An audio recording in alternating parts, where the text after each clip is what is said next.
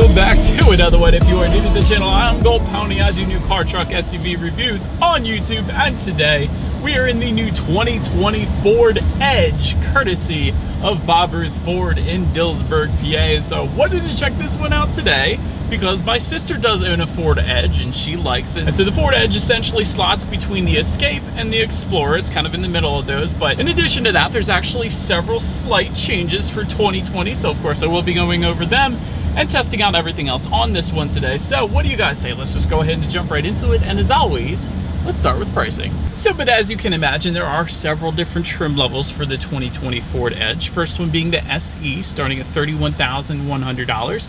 Then you have the SEL for $34,355.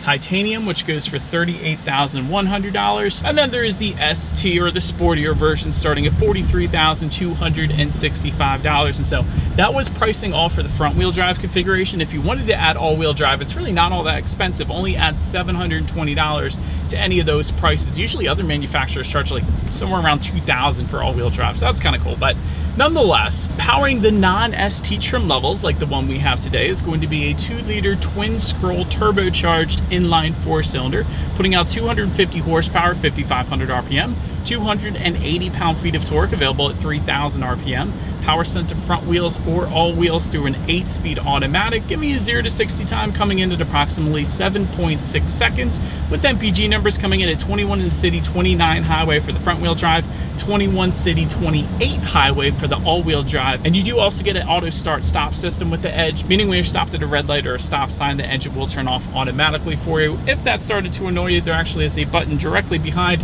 the circular shifter dial, so you can turn that off ultimately if you wanted to. But so then the other engine configuration belonging to the ST trim level is going to be a 2.7 liter twin turbo V6, 335 horsepower, approximately 5,500 RPM, 380 pound-feet of torque, again approximately 3,200 RPM, power sent to all 4 wheels. So that is actually standard all-wheel drive, so you don't need to add $720 for the ST.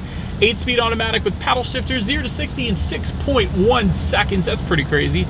And MPG numbers coming in at 19 in the city, 26 on the highway. But so then before we do any kind of paddle shifter test or acceleration test in the Edge, I did want to mention there is a sport driving mode. Actually, that button is located directly in the middle of that circular, dial immediately downshifts for you, so it instantly lunges you forward, so that's pretty cool. It's going to hold the RPMs at a much higher level, giving you more power on demand. Also going to adjust the throttle sensitivity. But that was kind of funny. That was a very distinct difference there when you press that S button, so that's pretty cool. But having said that, what do you guys say? Let's go ahead and hit a paddle shifter, putting us in paddle shift mode here. And let's test these things out. We'll see how quickly they actually react for us here. All right, we are in paddle shift mode, and here we go.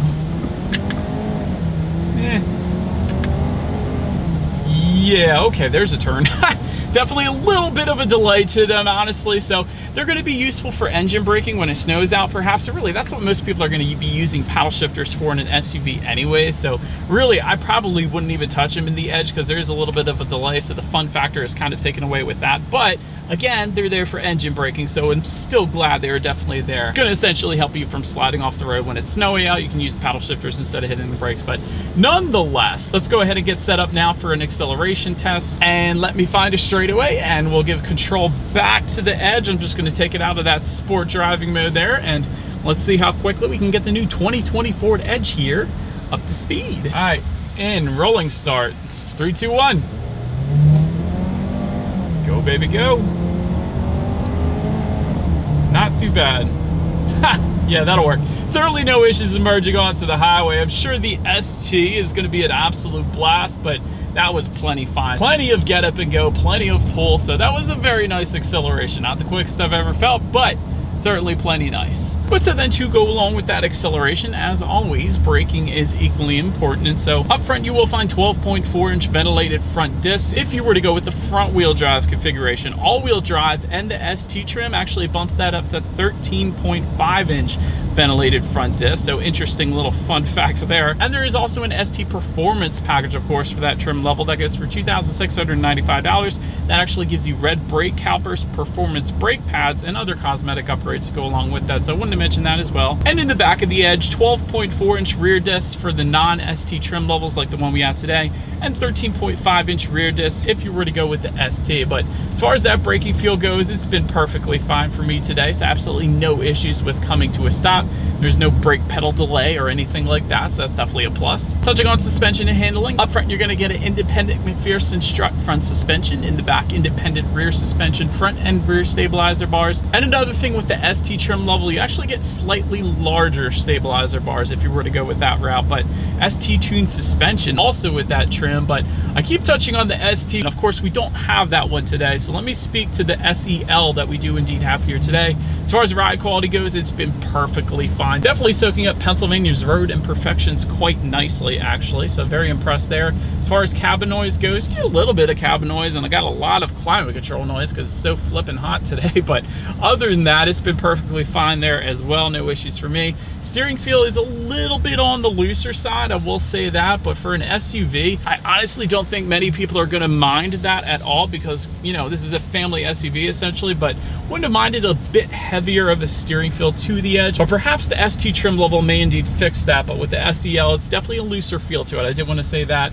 As far as the visibility goes, I can see plenty fine out the back, certainly no issues there. And I did want to also mention rain sensing windshield wipers do indeed come standard on all trim levels as well, so they're going to be there for you too. Essentially what that is whenever the Edge detects any kind of rainfall or mist, they are going to turn on those windshield wipers for you automatically. One less thing you have to worry about, and that's always a good thing too. But that about rounds out the performance segment of this review, you guys. Let's now go ahead and find a spot, and let's take a look at the exterior of this brand new 2020 Ford Edge. All right, here she is, you guys, the new 2020 Ford Edge, finished in agate black, or agate black, however you say it. But wanted to touch on the colors real quick to start. 3 color deletes and 6 new colors for the 2020 Edge. The color deletes include Baltic Sea Green, Stone Gray, and White Gold. The new colors for the 2020 Edge include Atlas Blue, Dark Persian Green, Desert Gold, Iconic Silver, Rapid Red, and Star White. So in case anybody wanted a new color for the 2020 model year. But let's go ahead and start up front on the Edge here. Front grille is going to be the same with the exception of the ST trim level, because that ST trim level is actually going to give you a black honeycomb front grille, whereas the other ones are going to give you chrome horizontal bars, which of course is what you were looking at right now. To the sides, all trim levels actually get full LED headlights. Full LEDs, I want to specify that because a lot of times cars do come with LED headlights, but not full LED headlights, meaning low and high beam. So I love that for all trims. Automatic feature, of course, comes with that, meaning when it starts to get dark out at night, the Ford Edge will automatically turn on those headlights for you. LED fog lights coming standard with the SEL trim level and up. You guys can see those down below. And LED daytime running lights, also standard across the board. So then make your way to the side of this one. SEL and titanium trim levels will give you roof rails up top there. And that is an optional feature on the SE trim level. If you wanted that option for the SE, it goes for $165 there. Rear privacy glass also coming standard across the board. Black window surrounds for the SE and ST trim levels. Chrome window surrounds for the SEL and titanium trims, in case anybody's curious there. Take a look at the side mirrors. They are power adjustable black side mirrors for the SE, body colored side mirrors for the SEL trim level and up, and of course they will come heated with LED integrated turn signals as well. Definitely looks good there.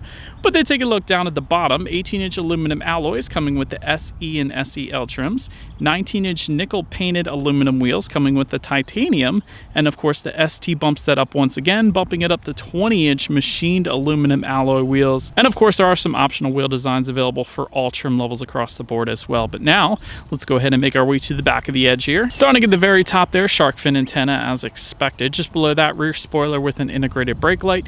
Just below that, rear window wiper as well. LED taillights actually come standard across the board. Love that. You got some trim level badging found in the lower right hand corner of the rear tailgate there. And just below it all, dual exhaust outlets with circular chrome tips. At least that is going to be the setup for the non-ST trim levels. However, if you were to go with the ST, you get dual exhaust outlets with trapezoidal tips. So either way, you guys know what we have to do next with our non-ST trim level here today. As always, here is that exhaust clip.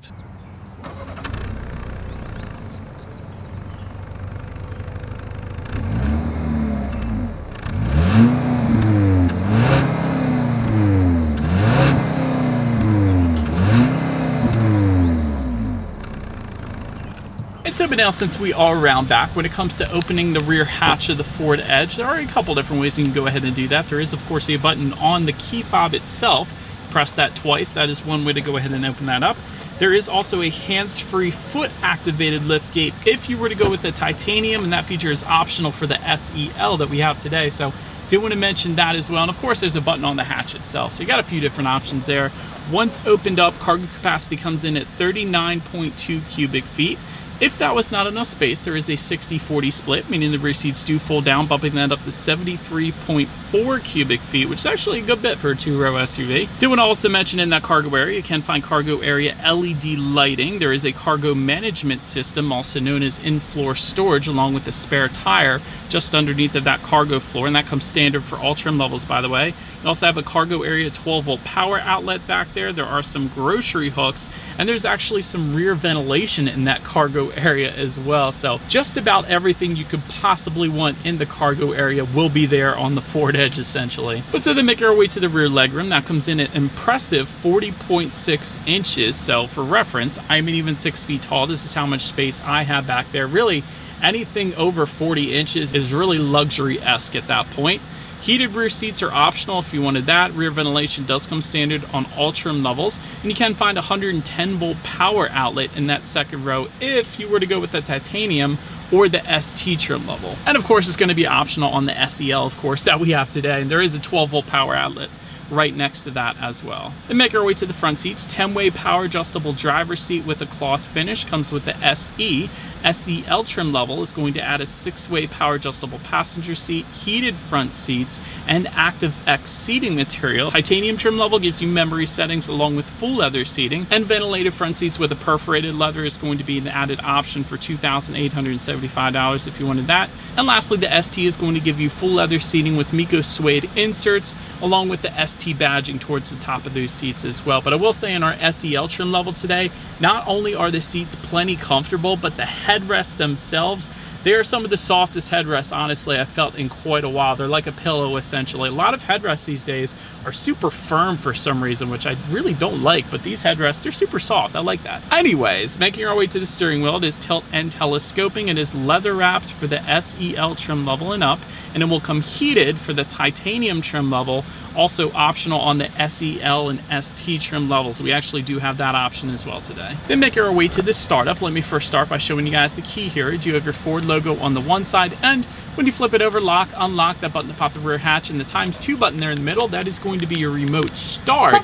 So all you need to do is simply make sure the vehicle is locked, press that twice, it's going to start up for you so you can possibly cool down on super hot days in Pennsylvania like today. But nonetheless, what I'm going to do now is simply just put my foot on the brake and press that engine start button located just by the driver's right knee there. And so, but then once started up, speedometer is front and center. You have 2 smaller digital gauge clusters to the left and the right.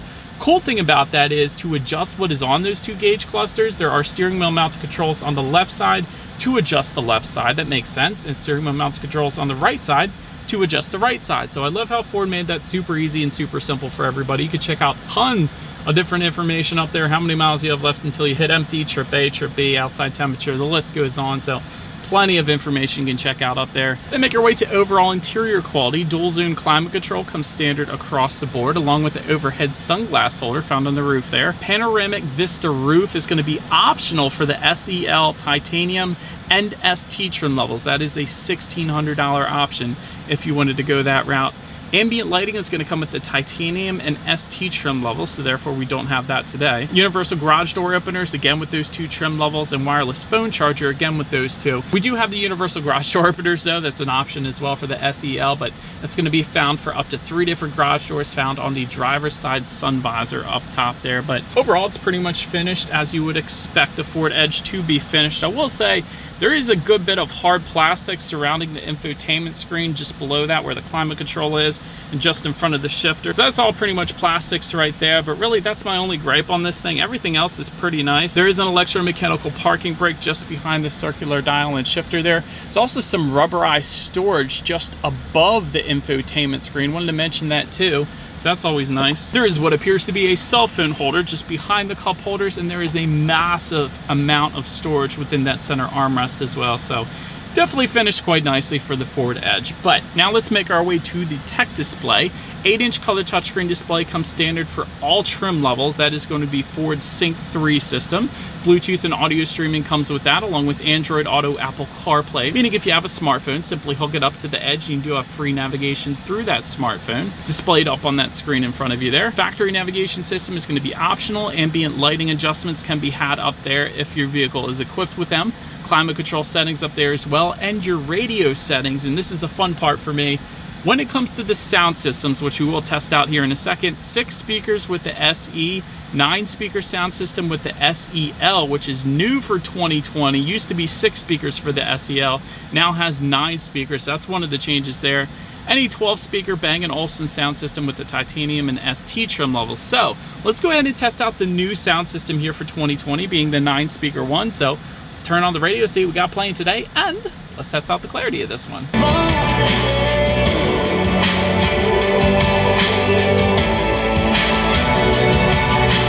Actually, it feels like a good bit more speakers. The clarity was actually very nice. It feels like it's coming at you from all directions. Good bit of bass. Really, that 9-speaker sound system is plenty fine for me. I would have no issues with that whatsoever. But then last thing on the tech display I wanted to mention to you guys is when you do put the Ford Edge in reverse, you will find a rear view camera across the board, letting you know who or what is behind you, which is always going to lead us into safety. It's the first thing I wanted to mention on the safety side of things. The 2020 Ford Edge is an IIHS top safety pick, so that is a plenty good start right there. Front side curtain airbags do come standard, along with driver and passenger knee airbags as well. In the back, you're going to have latch, aka lower anchors and tethers for children for the rear car seats. Rear child door locks can be found back there as well. Tire pressure monitoring system, and all trim levels also give you Ford Co-Pilot 360. This is going to be a safety suite of a ton of different safety features, including automatic high beams, blind spot monitoring system with rear cross traffic alert, lane keeping system, pre-collision assist with automatic emergency braking as well. And there's an optional Ford Co-Pilot 360 Assist Plus package, goes for $795. That one gives you adaptive cruise control with stop and go and lane centering, evasive steering assist, and a factory navigation system actually comes with that as well. So overall, when it comes to my final thoughts of the 2020 Ford Edge, the ST engine option is going to be brilliant in this thing, although we didn't have it today. Top safety pick is definitely a huge plus, especially if you have kids. Ambient lighting is a plus, again, although we don't have it today. Android Auto, Apple CarPlay, I love. And so in the end, the Ford Edge is in a very crowded segment. There are plenty of different options out there. There's the Hyundai Santa Fe, Honda CR-V, there's Toyota RAV4. There's really so many different options here, but Ford Edge is definitely a very solid pick, especially considering that IIHS top safety pick as well. So let me know what you guys think of the Edge in the comments section below there. That is about it for this one, you guys, though. Thank you so much for watching. Feel free to follow me on social media at the bottom of the screen there. If you like, be sure to hit the subscribe and the bell notification button if you're into new car reviews. That is what we do here on this channel after all. Do appreciate you guys watching more than you know, and I will see you guys all in the next video. Stay gold.